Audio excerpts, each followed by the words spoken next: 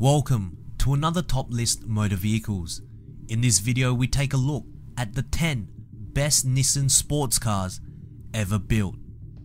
Coming in at number 10, the Nissan Pulsar GT-IR. Created for homologation to compete in the World Rally Championships from 1990 all the way to 1994, this Nissan Pulsar was not the everyday commute that we are all accustomed to seeing. With an all-wheel drive layout holding the all-famous SR20 turbo engine, this little pocket rocket was producing 227 brake horsepower. Now that might not sound like much power, but with the car only weighing just over 1,200 kilograms, 0 to 60 can be achieved in under 6 seconds. I guess something you would expect from a car with such a huge hood scoop and a big wing. Number 9. The Nissan 180 SX. Spanning a decade in production, it first appeared in 1989 as the sister model to the Nissan Silvia S13, and while the S13 was scrapped in 93, the 180 SX further continued its production due to popular demand. Originally, the 180 SX packed a 1.8 litre turbocharged engine producing 167 brake horsepower.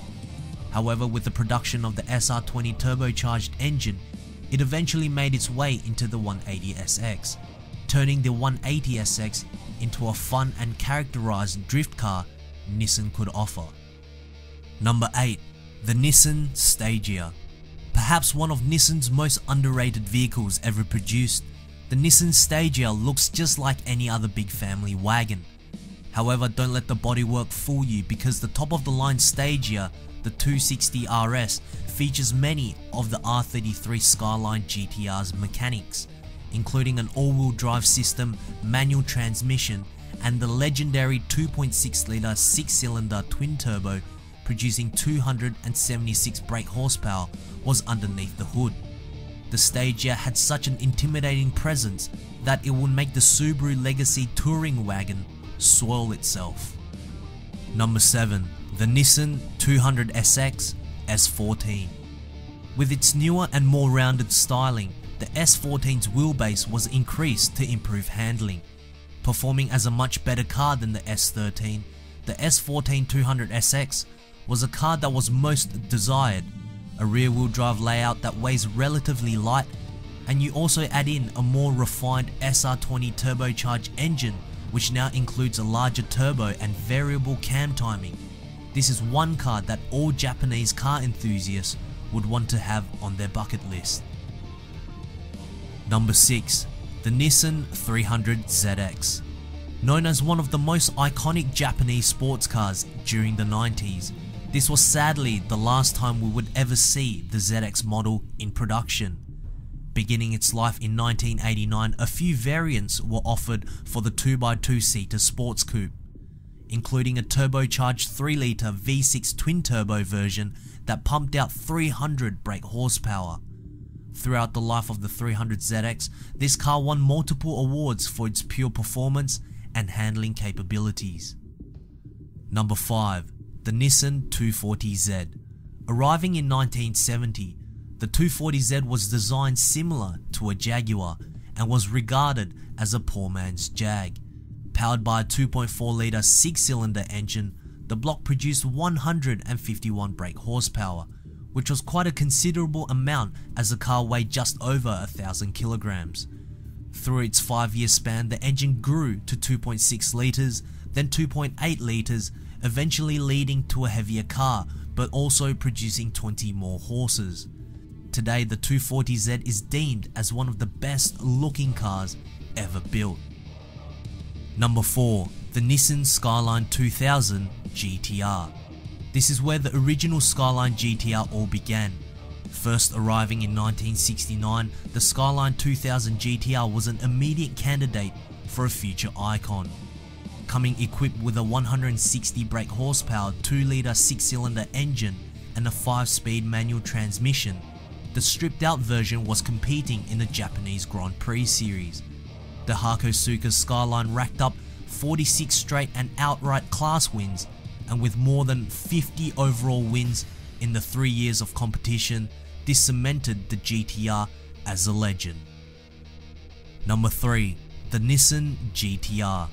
The spawn of this no-nonsense supercar was built as the successor to the R34 Skyline GTR, which had ceased in production for almost half a decade.